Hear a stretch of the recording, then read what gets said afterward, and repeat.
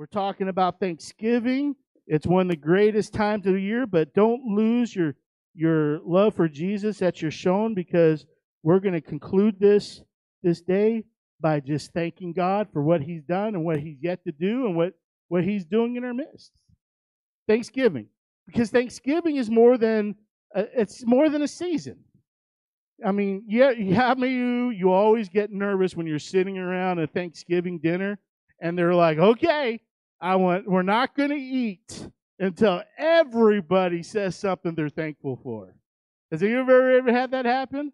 And so I'd be like, okay, I'm thankful for the house. And then somebody said, I'm thankful for the house. I'm like, darn, I got to figure something else out. I'm thankful for, the weather. And then somebody said, I'm thankful for the weather. It's like, oh, man. So by the time they get to me, I'm like, I'm thankful for what everybody else said they're thankful about. But the older I get, the more thankful I get. Because the more I see what God has done in my life and what He's done in our life and as our church life and all those kind of things. And so we're talking about Thanksgiving. And I remember a couple of years ago, I'm so glad this season of life is over, but when COVID was going on, it was just nuts.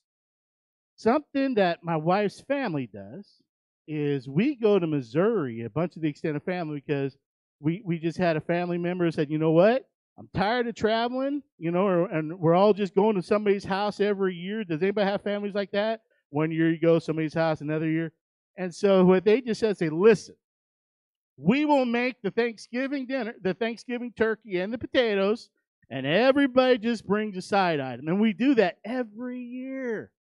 Takes the pressure off, but when COVID happened and we weren't able to do that. So what we started doing as an extended family is every week we would do a Zoom call. And the whole family would do a family devotion. It was really cool. I mean, there'd be about 30 of us. But one year it was Thanksgiving. So we did a Thanksgiving Zoom call where some of us had food. And they just, of course, then all through the Zoom thing, everybody started sharing. And I was the one guy who didn't get to share. And I was like, man, the one year and I didn't get to do it. And so I was like, I'm not going to let this pass again. And so I came up with a list of 7 things, and I'm thankful for it. And every year I go through this list, and it reminded me of the goodness of God. And maybe you need to do that. Maybe you're in here in this room, and maybe you're a mom, and you're like, okay, or dad. It kind of reminds me of a video I saw, like husbands versus wives on Thanksgiving. And it showed a clip of all the women in the kitchen, and there's things flying around all over the place. And we got to get it right. The house has got to be right. Everything's got to be right. And then it shows these 2 husbands, and they're standing by one of those fryers, and then there's turkey. And they're like, what time is it? Oh, we still got time. And the guys are just staring. And they go back to the women's kitchen, and it's chaos. And these guys have this, how many people fry their turkeys? The guys are just excited about frying the turkey and hoping they don't blow the place up, I keep telling my wife every year, I want to get one of those. She goes, there is no way I'm going to trust you with that. So maybe you're in here and it's just your mind's chaotic. You're trying to think. There's travel things and maybe it's just nuts for you. Maybe you hear this poem and you think about it. It's just encouraging. And the poem says, "May your stuffing be tasty. May your turkey be plump. May your mashed potatoes and gravy never have a lump. May your yams be delicious, and may your pies take the prize, and may your Thanksgiving dinner stay off your thighs." Thanksgiving's a time to give thanks. It's a time to give praise. But Thanksgiving is more than a day, it's a lifestyle. That's why that message in tongues about continuing to pray, continuing to praise. When we set in our hearts as churches and peoples and families that Thanksgiving is your lifestyle. When you give thanks in the good times and in the bad times and in the in-between times, that, friends, is what makes a difference in your life and in everybody's life around you. 1 Thessalonians chapter 5:18 is my passage what I'm going to preach on. And in Scripture, this is talked about have a lifestyle of thanks. It says, in everything. Everybody say everything. In everything. Say that again. Does it say in some of the things? Does it say in just what you want? It says, in everything give thanks in all circumstances, for this is God's will for you in Christ Jesus. It's God's will for you to give thanks in all situations. In every day, it is a lifestyle, and a lifestyle of thanksgiving. Thanksgiving is what it's called. So I'm going to go through my list, and I'm going to share, and this is what I did, and I think about this every year, and it's 7 reasons for Thanksgiving. Why am I thankful? Pastor Dan, what makes you so thankful? And I want to encourage you to kind of hold these to your heart. The first reason I am thankful is I am thankful because God loves me. Number 1 reason, God loves me. Hang on, there we go. God loves me. John 3:16. People who aren't even saved can mention this passage to you. You've seen it at football games. It's John 3:16. For God so loved the world that he gave his one and only Son, that whoever believes, everybody say whoever believes in him shall not perish but have eternal life. God loves me. Even when I don't love myself. And not only does God love me, he loves everybody in this room.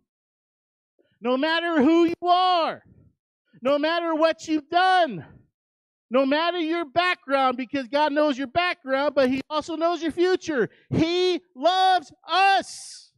That's what Scripture says. The ways that he loves us is he loves us lavishly. Does anybody know what lavishly is? It means impressive. It means beyond riches. His love is immeasurable. It's a lavish love. Even when we don't need it, he pours it down. 1 John chapter 3, verse 1 says, see what great the love the Father has lavished on us, that we should be called children of God. Everybody in this room, you are children of God. And he loves you lavishly. There's no measurement of how much he loves everybody. That's why he sent his one and only Son, that whoever believes in him, he'll be saved. Maybe you're in this room and you've never done that. Maybe you're in this room and you've lost track of who Jesus is and you've fallen away. I'm going to tell you today that even though we get cold and we fall away, God loves us. He doesn't love us less. He doesn't say, oh, that guy blew it. I don't love him as much. His love never changes. He loves us lavishly. Not only that, his love never ceases. You know what that means? His love never stops. It keeps going. It's immeasurable. He doesn't just love us. His love never ceases, but then he loves us unconditionally. You may be in this room, and you may be a drug addict. You may be in this room and you may be an alcoholic. You may be in this room and you could be a pornographer. But I'll tell you this, no matter how many times you've sinned against him, he still loves you unconditionally. You may be somebody who's went to church here for 40 years or 50, and maybe you're afraid in a minute, but your love's gone cold. And I'm here to tell you his love never goes cold. He loves the religious as much as he loves the people who are separated from him. His love is unconditional, and it keeps going. Not only that, he loves us sacrificially. True love is when you sacrifice, and God set the ultimate example when he sent his Son for you. When his Son took stripes on his back and hung on a cross to die, but thank God he rose 3 days later. But true love, and that's how much he loves, is there's a sacrificial love. And that's how much that God loves everybody in this room.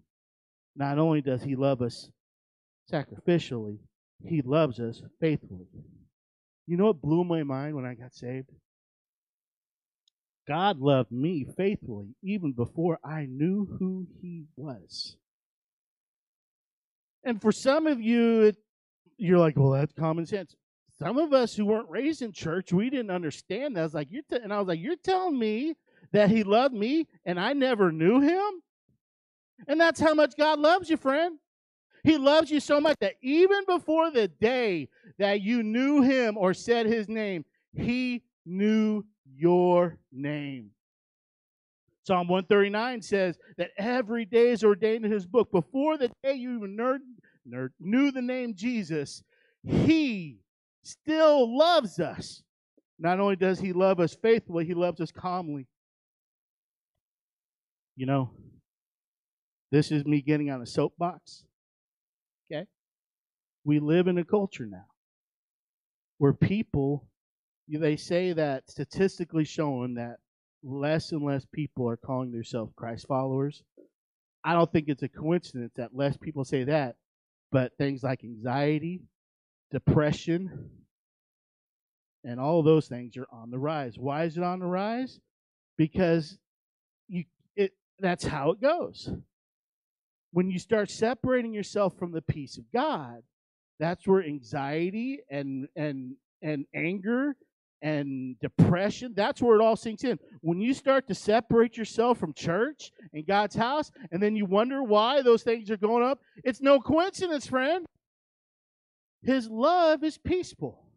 Scripture tells us, cast your anxiety on him because he cares for you.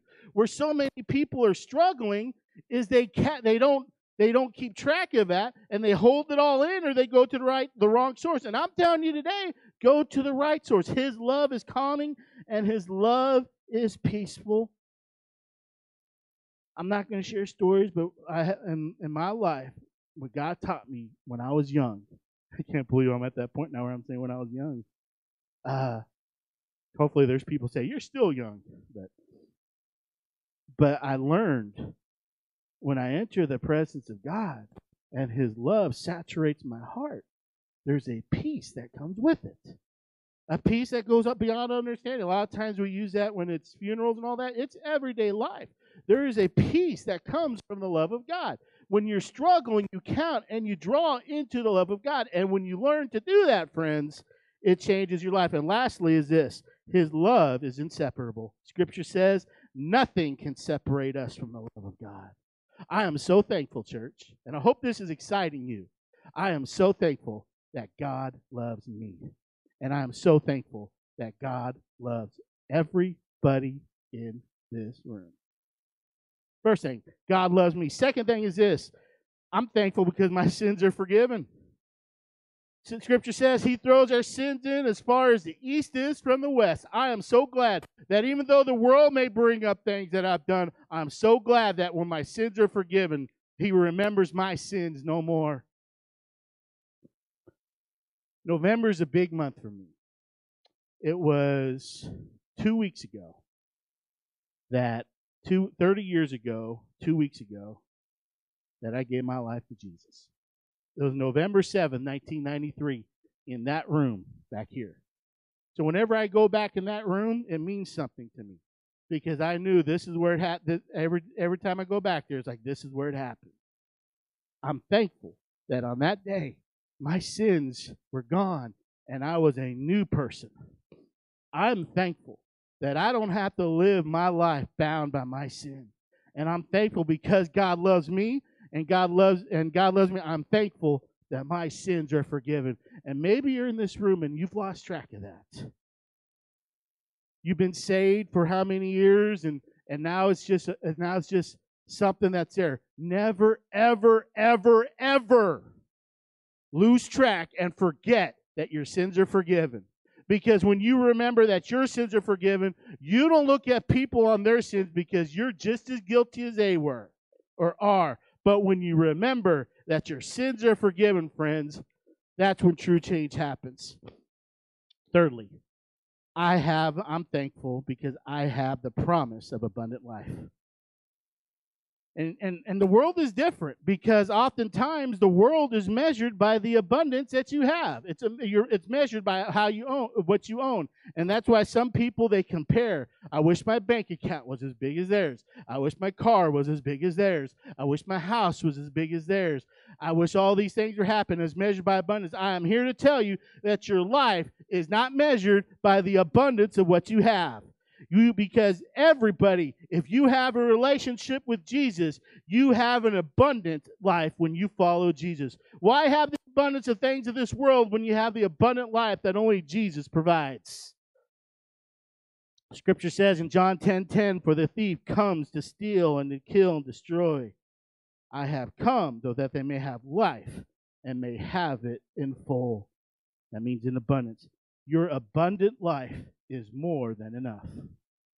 You know something which blew me away because when I was younger, it was you got to have the best this, you got to have the best this, And I realized some of the happiest people that I ever met in my life were the ones who didn't have much. When their priorities were in order, there was a joy, friends. When you have that abundant life that's found in Jesus, you have more than enough. And people have heard me share this, and that's why I get so confused about Christians who all they do is complain. If we have an abundant life in Jesus, then we have all the joy we need. I am thankful that I have an abundant life in Jesus. And maybe you're in this room, and maybe you need to recalibrate that thought.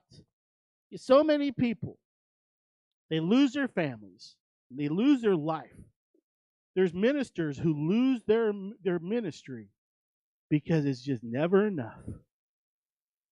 This wasn't in my notes, but I feel led to share this. I remember when I was going to school, and one of the classes I take was Pastor's Life and Ministry. And he had all of us students there, and he had us all share our life stories and all of that, and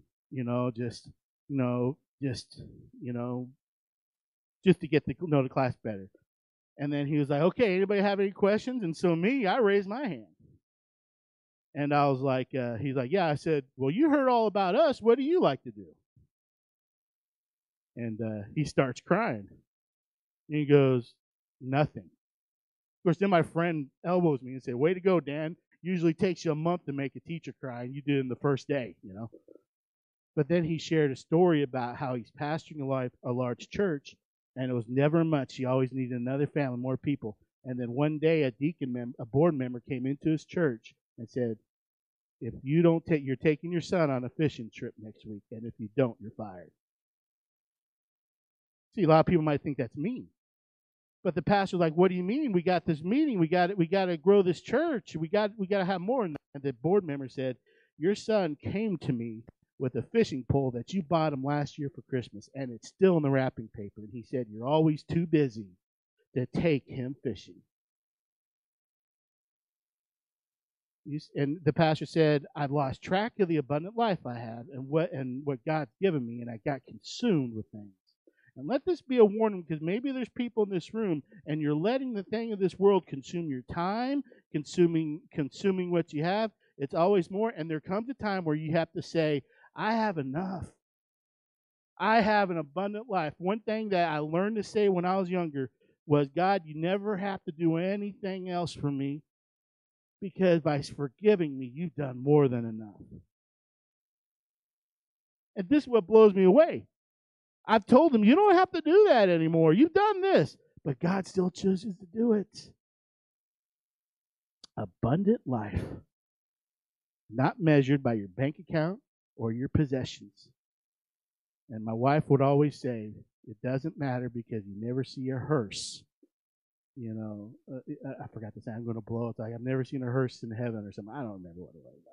But some people, you know what I'm trying to say, okay? We're going to leave it, but there's an abundant life that we're never going to lose. I'm thankful for abundant life. Be thankful for your abundant life. Everybody still with me? Next is this. I'm thankful that my future is secure. Hallelujah. When I gave my life to Jesus, my future became secure. So many people wonder, okay, what's next for me? What's next for me? I know no matter where the journey leads me, my life is in God's hands. Psalm chapter 31, verse 14 says this, "But I trust in you, Lord," I say. "You're my God. My times are in your hands. Deliver me from the hands of my enemies, from those who pursue me." One thing I've learned, church, is there's a peace that comes when you place your life in his hands. Anybody a planner? I drive people nuts because I'm a planner. And if I don't kind of have things set, I stress. So if there's ever an event that I'm doing, you're going to see me stress because I'm like, okay, I think I get everything done. I hope things don't mess up. I'm a planner. I drive people nuts because I'm a planner. I used to be the one at Thanksgiving, like, "Okay, what are we going to do for Christmas?" And they're like, "Can we at least eat a turkey first?" And one thing that I had to learn, because I even remember I went into ministry. I was like, okay, I'm never going to work with kids. Seriously. I'm never going to work with teenagers because when I was a kid or teenager, I didn't go to church. And so I had it all planned out. I'm going to go to school, and then, I'm going to be a youth pastor for like a year, and then I'm going to become an executive pastor or whatever those are, and I'm going to be a pastor, and then I'm going to do all this. And I remember I was in a class, and I don't know if anybody remembers Dr. Best, Earl Best, and I took his class. I audited it. That means I didn't have to do homework, but I just wanted to learn. I didn't get a grade in the class either.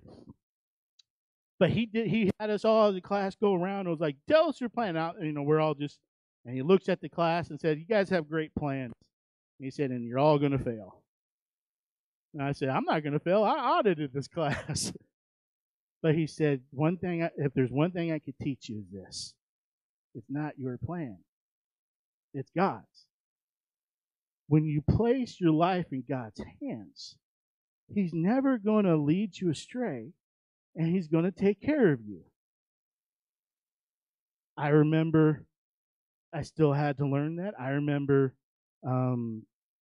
years ago when I first came here, 2003, and Brother Dorsey was like, he's like, this is what I want you to do. And he goes, now, I don't want you working with the kids, and I don't want you working with the teenagers. And I'm like, hey, fine.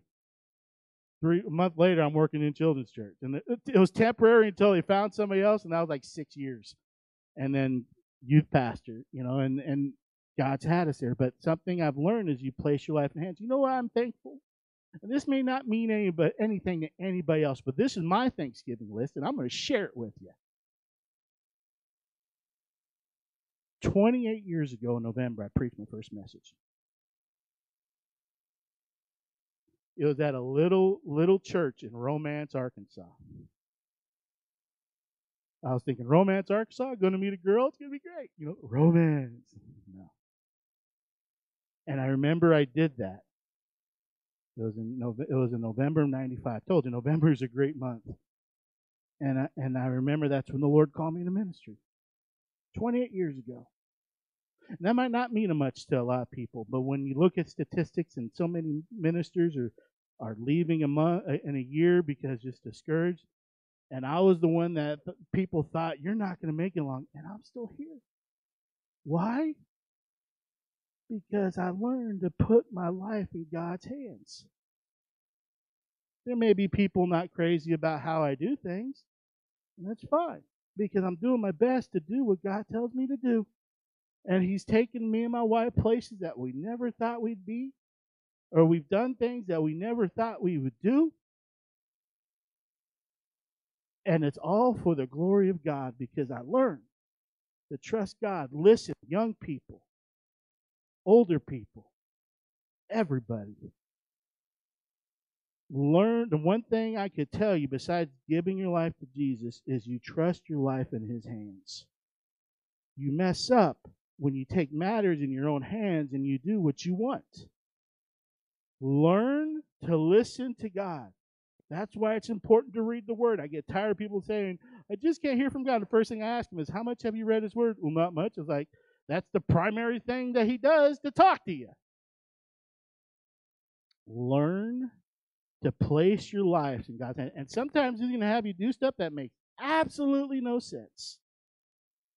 But when you learn to put your life in His hands, that, my friends, is what it does things. So like I said, it may not mean much to me, but every year I'm thankful, because I'm going on 28 years of being in ministry. And when you would ask me when I was 18 years old, would I ever see myself doing this, I would have said no. When you place your life in His hands, He will guide you into doing things you never, ever thought that you would ever do. Fifth, is I'm thankful that my spiritual family cares about me. I'm going to water it down. And it may not be a popular thing to say, but I'm going to say it. I'm thankful for church. Not only am I thankful for church, I'm thankful for this church. I'm going to say it again. I'm thankful for church. Because I learned when I was young that It's ultimately it's church is God's gift for the church. I mean, it's one of God's gift to culture. We talk so much about how the world is going. You know something? The culture should not influence the church. It should be the church that influences culture. I'm thankful for this church. I'm thankful for people in this church. I'm going to give you some reasons why. Because sometimes I think people view church as a burden. Just being transparent. Not a burden. When you view church the right way, church, what you view church as, because church is more than a building, it's the people in the church. It's His church. Just like Open Arms is part of the church, First Baptist is part of the church. Union Valley is part of the church. We're all His church. We're not competing against anybody. If there's something wrong when we're competing, we're not competing. We need to be cooperating, and that's what changes culture. I'm thankful for the church. They didn't know Charles and Jane Pruitt, and I see Myra. Can you guys stand? Myra Sullivan, is she here? I want you guys to stand. I want everybody to give them a round of applause.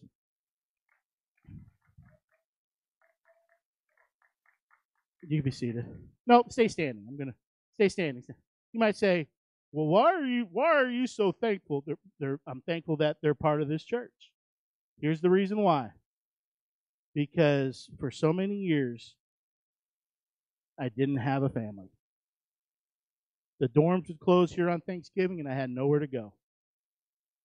And Charles and Jane would take me in, and we'd go to Myra's house. We'd have Thanksgiving.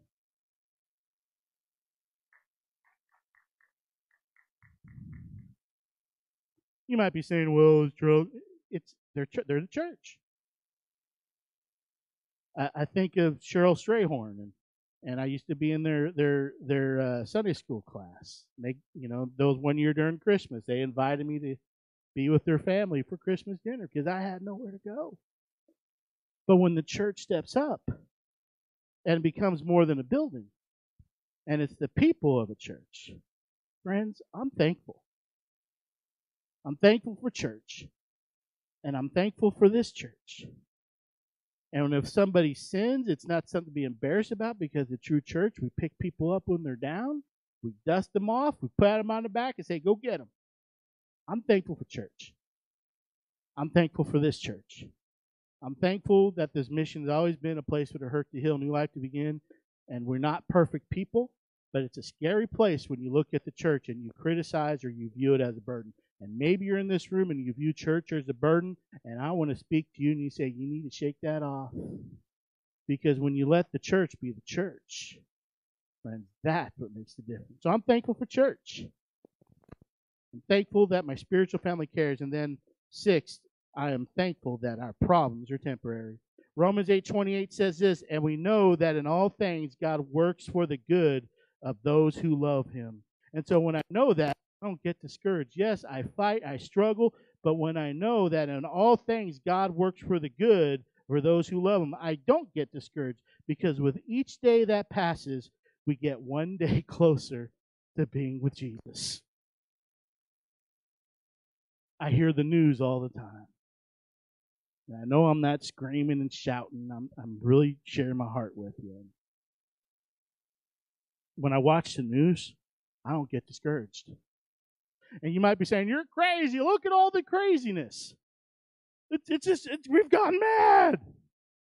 And I think, yeah, things are crazy, but if my life is in His hands, and if we believe that Jesus is coming back, then why am I stressing over things?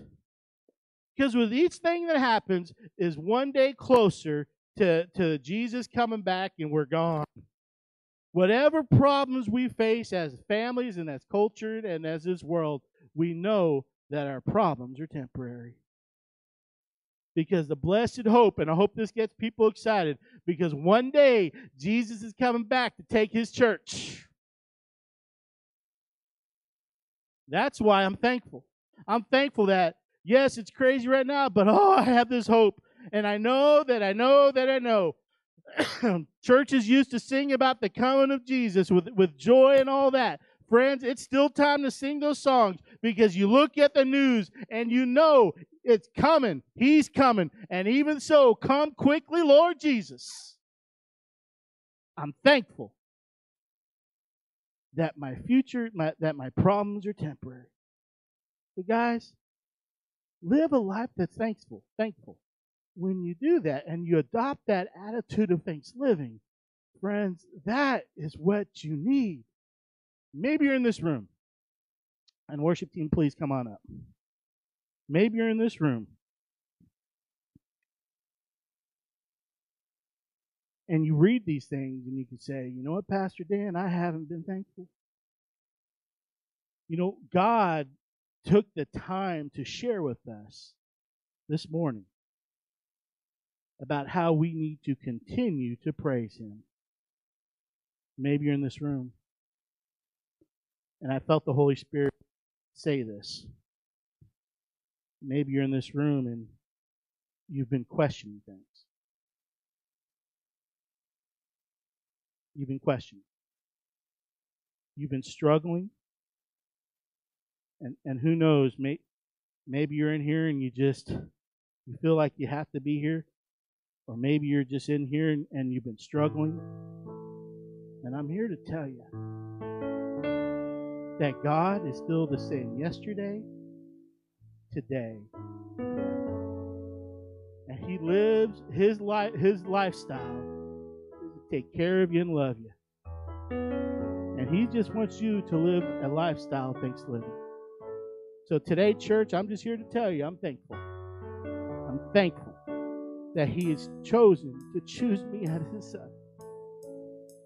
No matter how much I fail Him, no matter how much I've sinned against Him, and there's always room for me at His table, and I'm here to tell you as a church, there's room for you at the table. So what we're going to do is we're going to stand up.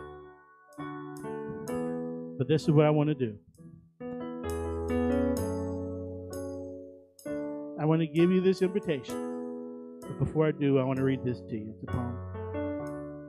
It goes through the alphabet in a way, but it's something that I have written on my computer because I never want to forget it. But it says this: although things are not perfect because of trial or pain, continue in thanksgiving and do not begin to blame. Even while the times are hard, fierce winds are bound to blow, God is forever able.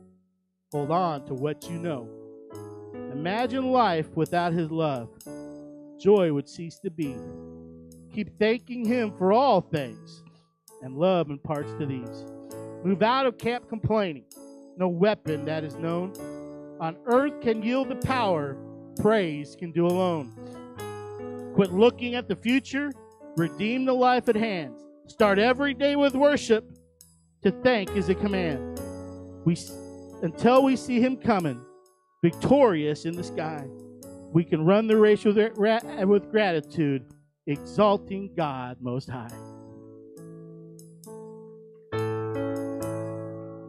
So friends, maybe you're in this room. Maybe you don't know Jesus. Maybe you don't. What a better time to get to know Him. Knowing Jesus is not going to church. Knowing Jesus isn't saying you love God. Knowing Jesus is making a lifelong commitment to serving Jesus. And I promise you this, sometimes life will be a struggle, but you can still give thanks knowing that He cares about you and that He loves you and that you have abundant life. So before we go into a time of praise, I want to give you this opportunity. What a great day to be able to do it. What a great day. You can't beat this, friends. What a great way to start Thanksgiving. You can leave this place today giving thanks to God because He washed your sins away. So if you're in this room and you say, you know what, Pastor Dan, if eternity would have happened today, I'm stressed about it because I don't know if I'm right. But today I want to get right with God. I want His Son Jesus to forgive me of this sins, and I want to walk out of this place rejoicing and giving thanks. If that's you, I'm not going to beg you. I'm giving you the opportunity of a lifetime, an opportunity of eternal life.